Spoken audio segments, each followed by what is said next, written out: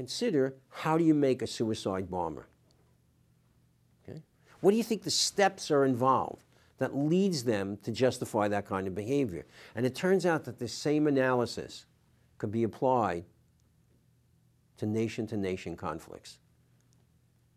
So if people are interested, they can go to the website and read the papers I've written about that as well.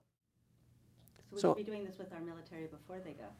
That's exactly the project I'm working on. We have now developed an iPod technology that you can go to called warfightersdiary.com, on which you can download coping modeling films, and you can access them when you're in these high-risk situations. And not only that, you're going to be able to submit your own videos and become part of a social network. So we're now using social media as a supplemental treatment augmentation. The way in which we do treatment is going to substantially change.